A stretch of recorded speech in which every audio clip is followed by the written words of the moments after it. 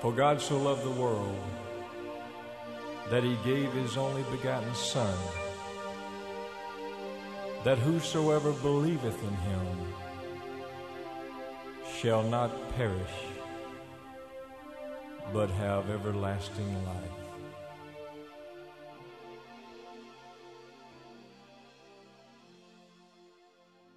We're in the 11th Toledoth.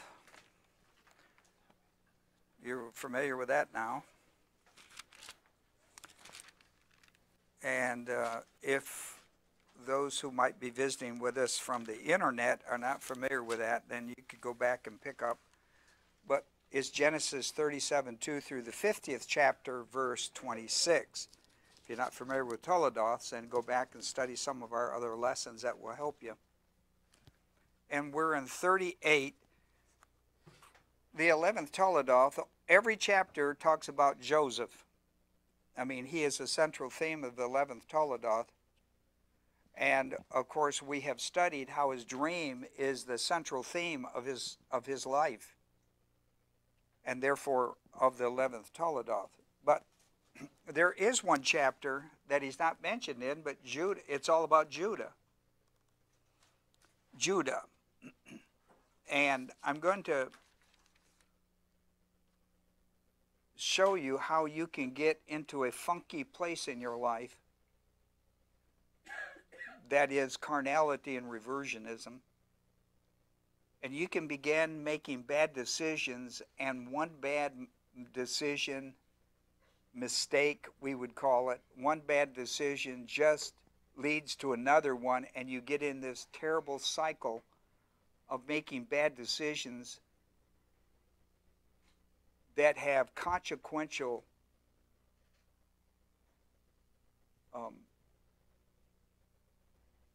that have great consequences to them. We call them consequential mistakes. They're not without paying some heavy duty. You'll hear people talk about consequential mistakes by saying, you ruined your life. That's a consequential mistake. You've ruined you just ruined your life. You know. Well, in this passage, we've got Judah, and he's eaten up with guilt. He is not willing to correct his mistakes he's already made. For example, conspiring against Joseph, selling him into slavery as opposed to death. But why not draw the sword and protect him? Right?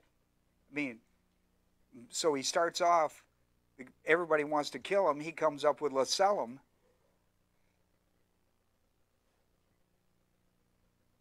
Now he's lighting off one right after another. Then they cover up the sin with evil. Remember, with the bloody coat, takes it back to his dad, and his dad drops into deep mourning. Listen, they continued all the way until Joseph was identified to being alive. We're talking 22, 23 years. This man was in deep mourning. And Judah knows he's alive, could have told him, didn't, and let that man grieve for 23, 24 years. And he could have fixed it. But he didn't. He didn't. And so he is having difficulty living with these, and now he just begins to make mistakes. Beyond that, in verse 38, and it came about at that time. That time I just explained to you, that's chapter 37. It came about at that time, this Joseph incident and then Jacob incident in the cover-up, that Judah departed from his brothers. Now, I can't tell you how many people think that if you change your geography, it will change your problems.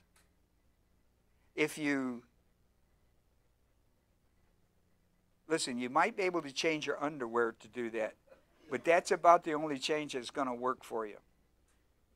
You start running from the geographical will of God because of the directive tells you, the directive will of God, it's got to be geographical, operational, mentally tied together. They're all tied together.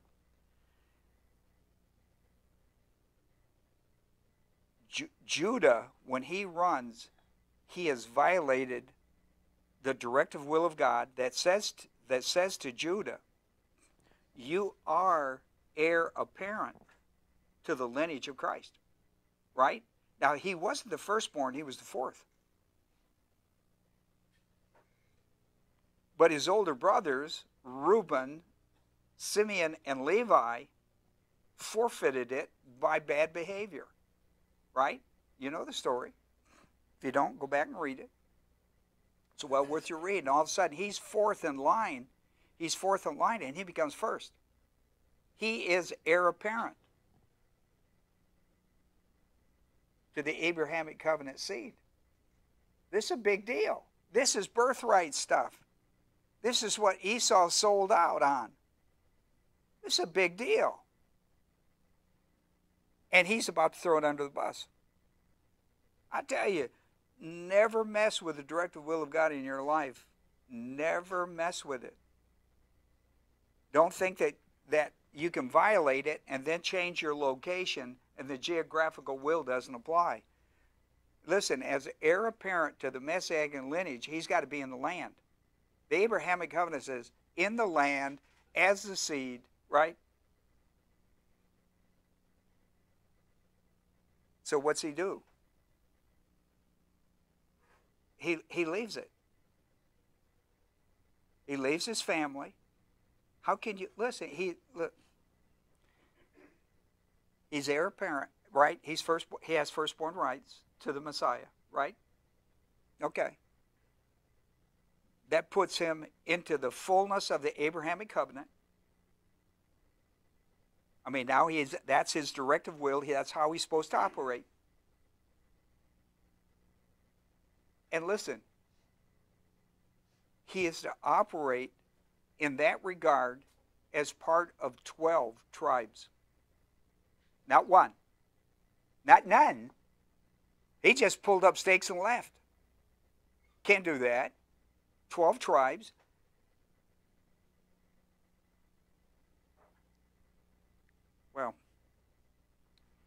Well, he departs from his brothers and visits a certain Adulamite whose name was Hira. And boy, I'll tell you, every time you find him and Judah together, Judah's not doing well. You know, there's some people that are just fun to be with, but they're worldly. They're worldly. If they're worldly, I say they're squirrely. And they're going to get you in a peck of trouble. And every time he's running with this guy, he's in trouble. Well, Judah's with him, and there he saw a daughter of a certain Canaanite whose name was Shula. And he took her and went into her, took her as his wife. And she conceived and bore a son, and he named him Er. Then she conceived again, and she bore a son and named him. Now I'm going to tell you something. It should be she named him Onan. She bore still another son, and she named him Shelah. Right? What is that song?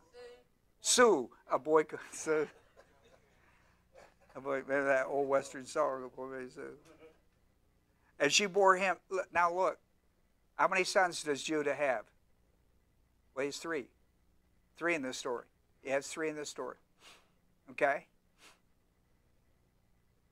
The first one he names, the firstborn he names, and after that, who names them all? She does. She takes control of this thing. She takes control. That's a big point. And it was Shazak that she bore him. Now Judah, that's as far as I'm going to go. Then we go into another mess. Okay? Another mess. Look, when you read the genealogy of Jesus Christ in Matthew 1 and Luke 3, it goes to Judah. It goes Abraham, Isaac, Jacob, Judah. It's in Matthew 1, it's in Luke 3. It's discussed this way in Romans, the 4th chapter. When Paul gets into this and talks about the Abrahamic covenant, you want to pay special attention to verses 13 through 16 when you read that, because the seed of the Messiah, who Judah is responsible for, is the heir of the world.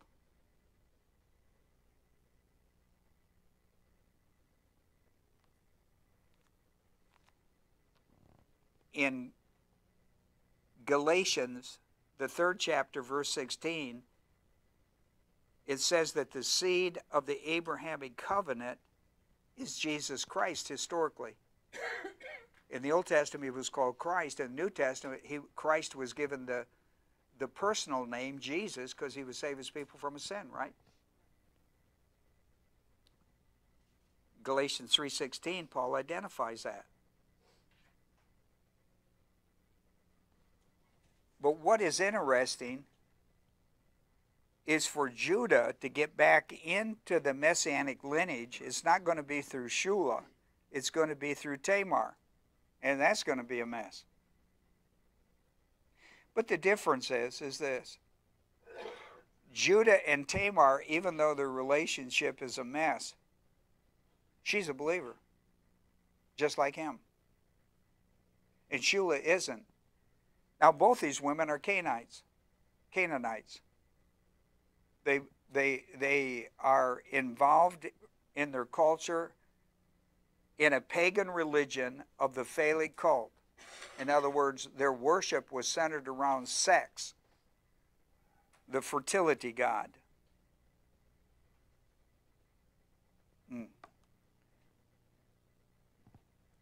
He marries 2 Canaanite women. One becomes a believer, Tamar becomes a believer, Shula never does become a believer.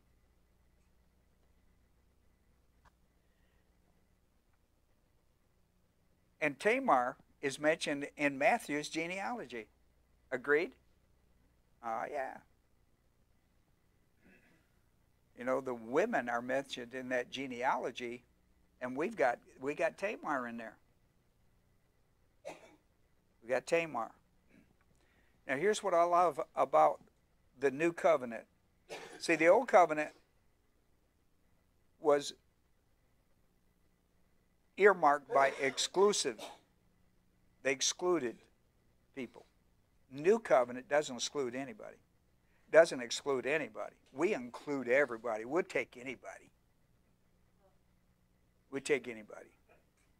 And Paul makes that very clear in Galatians, the 3rd chapter, 26 through 29. He said, neither Jew nor Gentile, male or female, right, free or slave, etc. And then in verse 29 he says, and anybody in Christ is an heir of Abraham.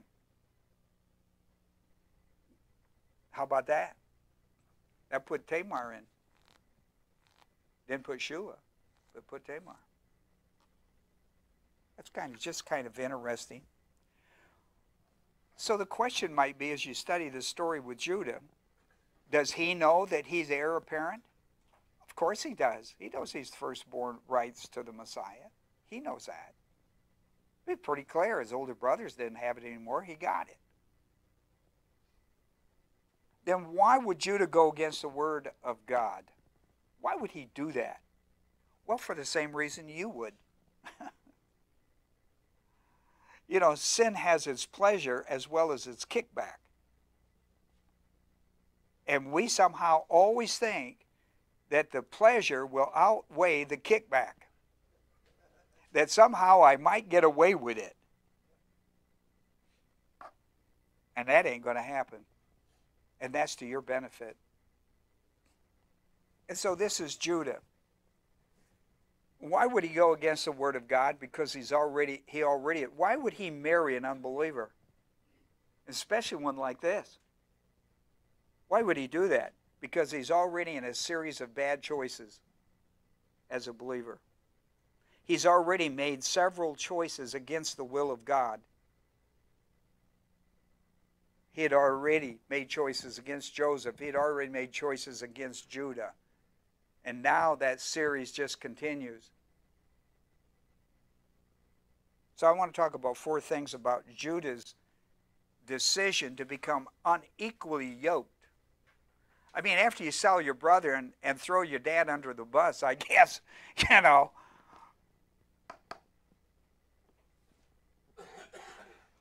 Everything else is fair game, I guess. I mean, how dumb can you get? He's dumb as a brick. Unequally yoked in marriage. So, you know, sells his brother off, throws his dad under the bus, goes out and marries a heathen. Life is good. Life is good. Our lesson, point 1, our lesson takes place with Judah in the wrong place, with the wrong people doing the wrong things. Guess what? He's out of the will of God. Duh. I mean, how do you know you're out of the will of God? Wrong places, wrong people, doing wrong things. That's how you know. And somewhere you got to correct that. It's going to catch up with you. And when it catches up, it's going to be tough. Because the more you add to it, the heavier the load. He was out of the directive will of God, of the Abrahamic covenant. He has firstborn rights and he's thrown it out. Remember the 3 categories that are associated with the directive will of God. It's the geographical, operational, and mental. He's in the wrong place. He ought to be in the land. He ought to be in the land. He should be at Hebron, and he's at Adullam. He ought to be with his people. He ought to be with God's people. He shouldn't be with the wrong people. He shouldn't be with heathens. Shouldn't be running with them. That's the fast crowd. Let me tell you, the fast crowd is always faster than you are. That's why they call the fast crowd. Boy, by now you must know that. You must know that. And the mental will of God, they're doing the wrong things. But like I said, after you sell your brother into slavery and throw your dad under the bus, everything else is kind of like walking the cake. Walk in a park or someplace where you're walking. Judah left the directive will of God for the wrong reasons. I don't know what the 2 is in there about. I know what it is. For all the wrong reasons. I missed the A. Judah left the directive will of God for all the wrong reasons. He internalized his family problems rather than address them personally and quickly. I mean, don't hang on to your sin. Confess it and get rid of it. It's already been taken care of. It's just a bugaboo in your life. Confess it and move on. I mean, it's amazing to me. Apparently, God's not shocked at anything we do. I mean, most of us, we would tear the hide right off you. But apparently, he's not shocked at all. I mean, I hear. Apparently, he's not shocked at all. I mean, look, he puts up with us. He allows us to come back, confess our sin, to be honest with him. While you may think that your sin is not as bad as somebody else, it put Christ on the cross. That's as bad as it gets, isn't it? So don't try to play the holier than thou card with God, because it don't work with him. Okay, so don't pull that card out. Run it away will only compound his problems. You can't run from the directive will of God and think you're going to come out smelling like a rose. Copping out rather than coping is the wrong way to go. I see so many Christians cop out rather than to cope out. cope with your problems. They're personal. God's personal. You're not going to shock them. You are not going to shock them. Listen, he hung everything you could possibly shock him with on Christ on the cross.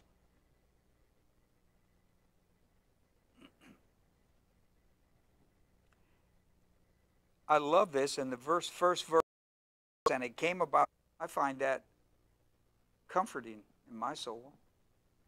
He's not shocked at what I confess to him I've done. He's not shocked. I mean, where do you think he's been? As soon as you pop that thought in your head, well, I'm going to go do such and such, God says, well, I'll see you after this thing's over. How can that be? Because the Holy Spirit is always with you. He can never leave you. Doesn't mean he participates in it, because you're in the flesh, not in the spirit. But running away? Come on. Running away? Listen, you know, you can run away from one side of the bed to the other. You can run away from not sleeping in that room you ought to be sleeping in and sleep in another room to make a point. You know what that point is? Stupidity. What are you talking about?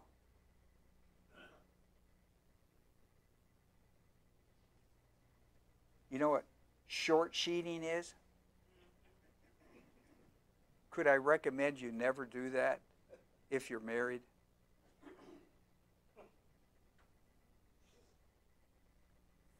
That short sheeting works at camps. It don't work at all in marriage. I hear some of the most crazy stories.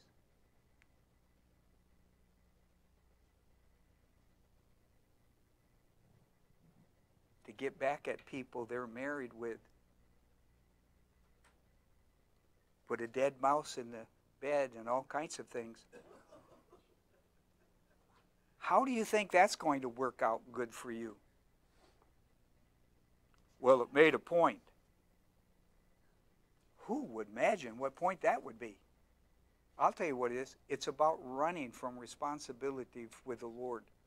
Don't do that, people. Pout. That's short sheeting. Pout. Where did that get you? Another day later and deeper in debt. Matthew's genealogy records Judah, the fourth in the messianic lineage of Jesus Christ.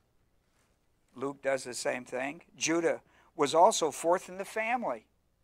By natural birth, fourth. So how did Judah, as the fourth son of Jacob, receive firstborn rights? Because his other brothers were stupider than he was. And would man up. Now here's Judah, fourth in the line. Judah describes him in Genesis 49:10. Now I'm in 38, so yeah, this is chapter 38. By the time we get to 49:10, it's going to say about Judah, the scepter shall not depart from Judah, nor the ruler's staff from between his feet, until Shiloh comes, which is Christ, and to him shall be the people. Revelation, the 5th chapter, verse 5, brings this subject up, talking about the return of Christ.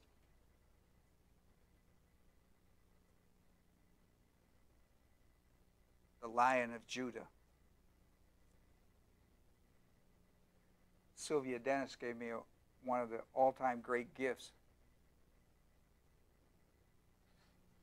I have it hanging in my living room, and it's a head of a lion that has this quote on it. And every bit of it, every bit of the picture of the lion is this written. It's all written. There's no drawing. The whole thing is about that. One verse by somebody that just was artistic. And people look at it and say, well, that's a pretty picture. I'd say we walk up closer and see what it really is. It's the Word of God about Jesus Christ, the Lion of Judah. It's one of the pictures I cherish. The second point I'd like to make to you is, as heir to the Messianic lineage, Judah chose to marry a Canaanite unbeliever of the Phallic cult religion. In the promised land, where he ought to be, they were the arch enemy of the plan of God for Israel. They were the arch enemy. I mean, they were number one enemy. He leaves Israel and goes marries this person. In the story of their marriage, she was just a hot tamale. I mean, this guy was so flesh. Listen, you guys are right. Too late for this, but listen. And those of us who are married, you need to listen to me. Marriage is based on three things, and they've got to be in sync with the Word of God, because we are body, soul, and spirit. And they have to all jive within that marriage. It can't be all body and no spirit and soul. It can't be all soul without spirit and... You understand what I'm saying? Those three things in the Word of God have to work in unison with the Word of God and the Holy Spirit. And when they do, your marriage is going to be phenomenal. And when they don't, your marriage is going to be oh so.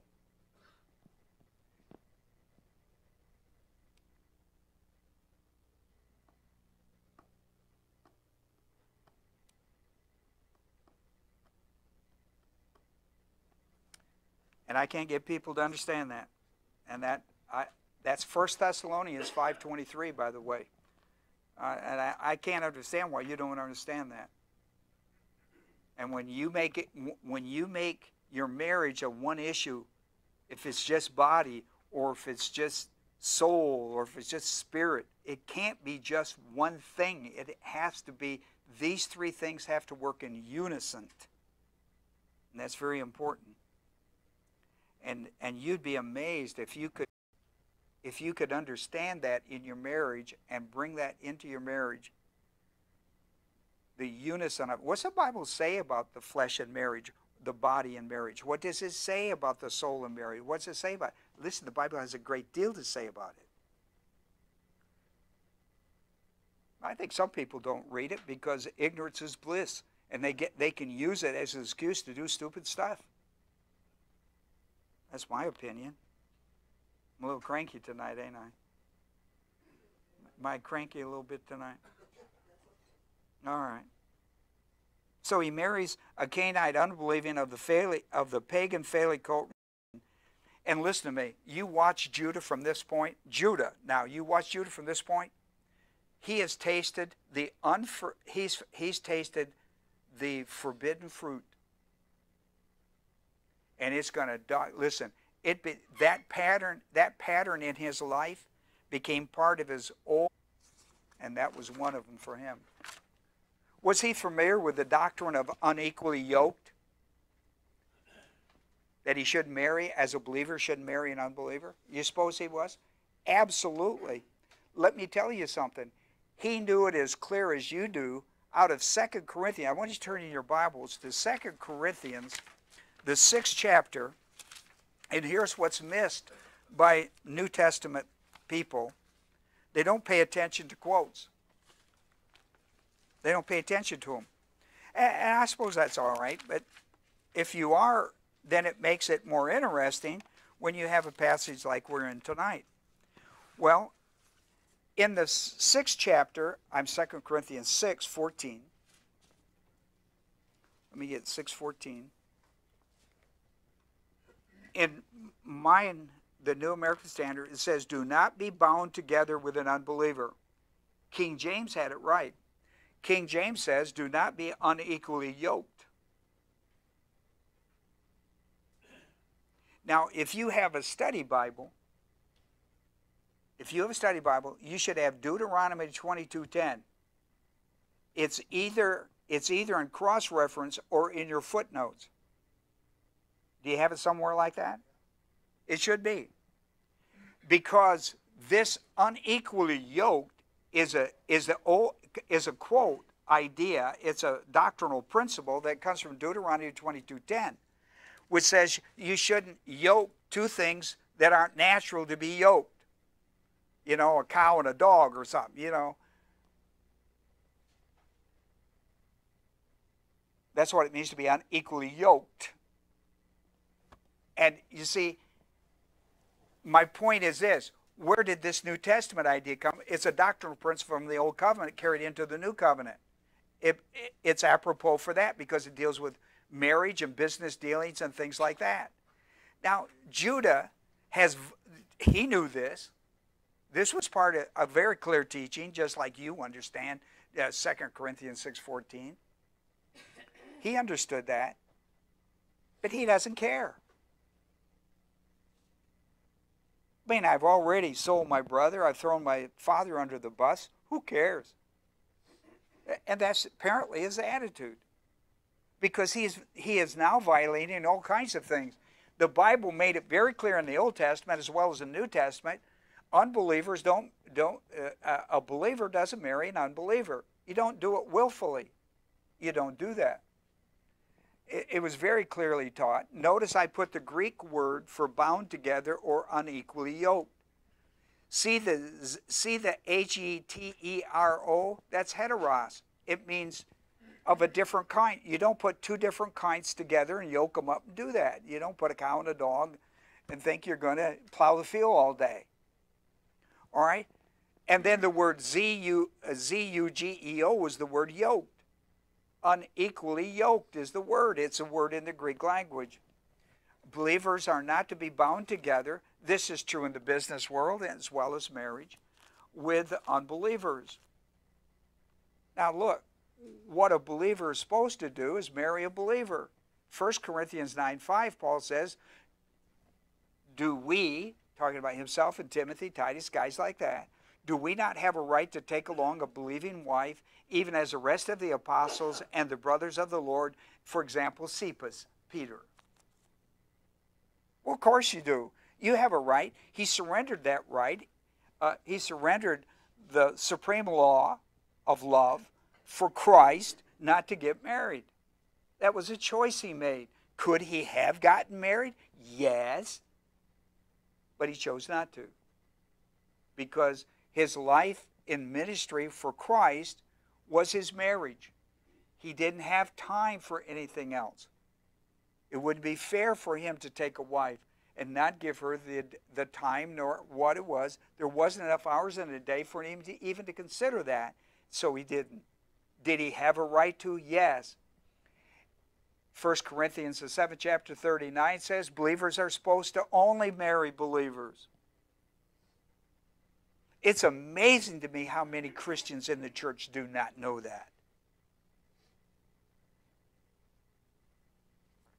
Judah married without, listen, not only that, but Judah married without parental approval, which was a big deal,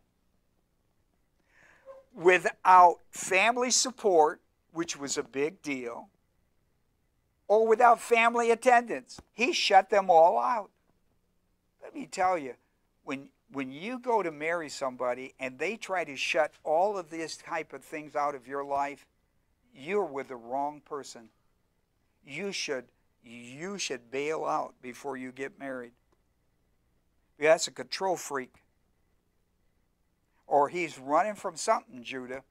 You're running from something, because this ought to be a day where everybody is pretty excited. But listen, he's on the run. But who is he running from? He's running from God.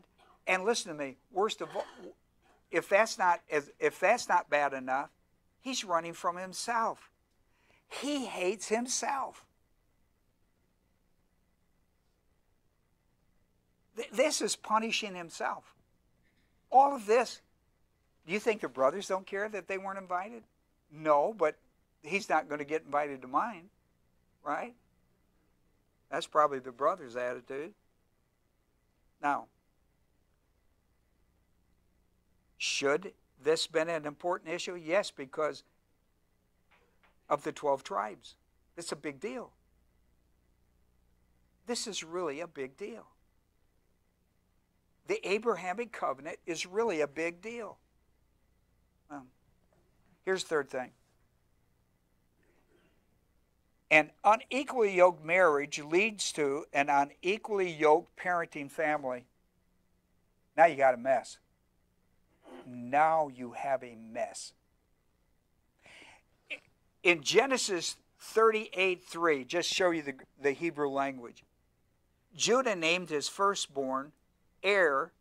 It is the Greek word kala. He called the word call or name, kala. Kal, imperfect, third masculine singular. I put it in bold print. In verses 38, in chapter 38, verses 4 and 5, Shula names the second and third son. How do I know it? Because the same word is third feminine singular.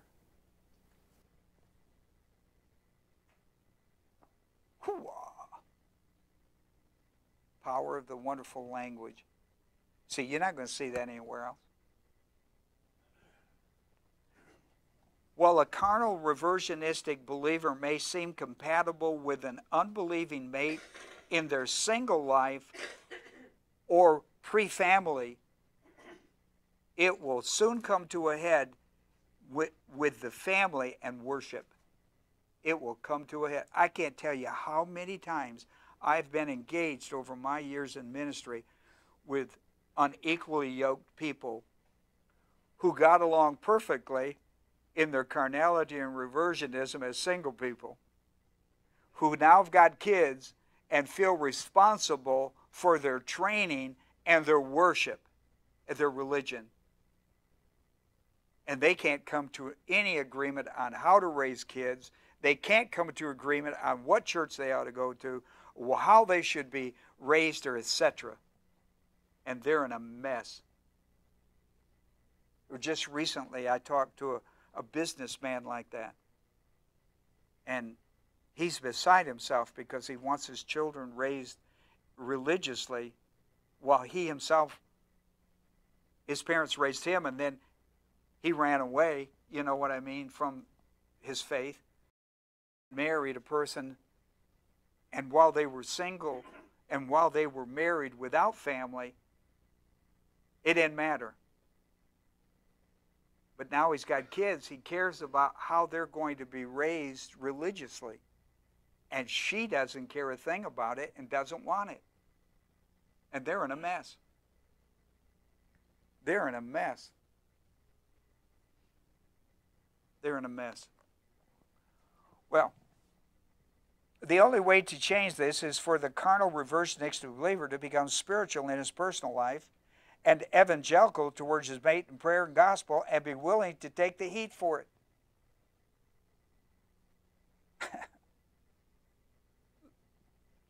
Paul says, he's in 1 Corinthians 7, I didn't put that, but he's in 1 Corinthians 7. He says, but to the rest I say, not the Lord, that if a brother has a wife who is an unbeliever, in other words, they got married, one of them gets saved, now that's what you got. They didn't go into it that way. This is what happened. One got evangelized.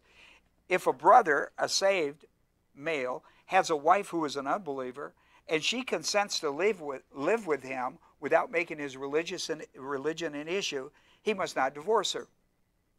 A woman who has an unbelieving husband, and he consents to live with her religion, she must not divorce him. Then Paul goes on in this 1 Corinthians passage. This is eventually you're going to see it. I'm in 7th chapter, 12 through 16. He goes on to say, for the unbelieving husband is set apart or sanctified through his wife, and the unbelieving wife is sanctified, set apart through her believing husband. You know what you got? You got a believer in the family. You got somebody that can share the gospel from the inside. You got a missionary. You got a live-in missionary. For otherwise your children aren't clean, but now they're holy. In other words, they too have been set apart. unto the gospel of Jesus Christ. Are they saved? No, but have they got a great chance of it? Absolutely. Absolutely. I mean, your children aren't saved because you're a believer. They're saved when they become a believer. But your children are under the influence of a spiritual dynasphere. And that's important. And when you don't, and so when you, and I read this passage to this man. I said, bring your wife in. She won't come. I said, well, love her in. I mean, you can love your wife into this. We'll see. Apparently he didn't understand that either. If the unbelieving one leaves over this issue, if the unbelieving one leaves, let him leave. The brother or sister is not under bondage in such case, but God has called us to peace. By bondage means that if that person leaves, divorce you, then you have rights to remarriage. That's what that means. But listen, he says, how do you know, O wife, whether you can save your husband? Or how do you know, O husband, whether you will save your wife? See, that's the point.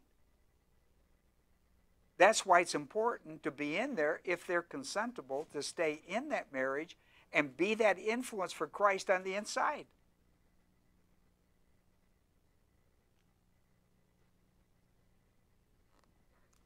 That all comes from 1 Corinthians, the 7th chapter, 12 through 16. Finally, the Bible says, do not be bound with an unbeliever, and tells you why. Note the 5 reasons given by Paul that are diabolically opposites. Notice, marriage or contractual agreements between two people is a partnership. It's fellowship, it's harmony, it's being in common with and in agreement with. You understand? Now, in order to have that, you need to have two believers. Because righteousness will have, on the one hand, you got a believer who is into righteousness. On the other hand, you got a person, unbeliever, who is in lawlessness. On the one hand, you have a person who is in divine light, and on the other hand, you got a person who is in darkness. On the one hand, you have Christ. On the other hand, you have Beelzebub or Satan. On the one hand, you have a believer that has common interests with the things of Christ, and you have another believer that can't come to that, can't come to understand, because a natural man cannot understand spiritual things. And what agreement has the temple of God, which is the Holy Spirit in my life, with idols? Because that's what you have. That's why this is a bad idea, Paul says. Now, in closing my subject up for you today, all 3 of these sons of Judah will not qualify for messianic genealogy of Matthew 1. They will all die. And then Shula will die.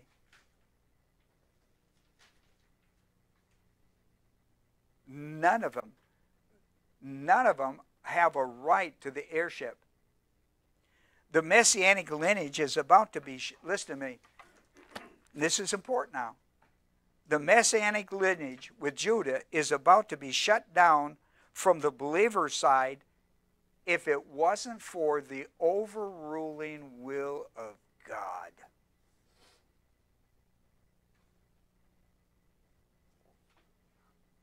And God is going to have to take a nutcase,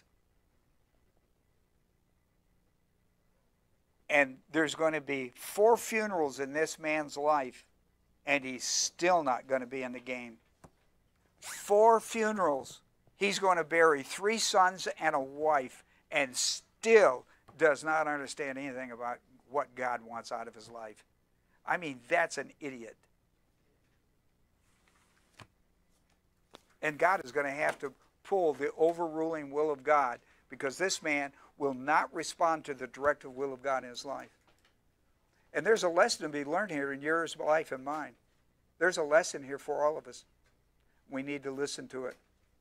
I mean, we're one decision away from be in a mess like Judah's. When we go through this chapter, you're going to see a guy that just is in self-destruction. This is self-destruction. I mean, every decision he's making is Russian roulette. You know,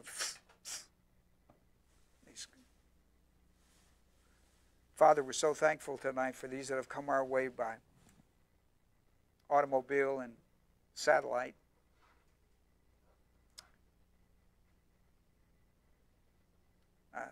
What a interesting day I live in.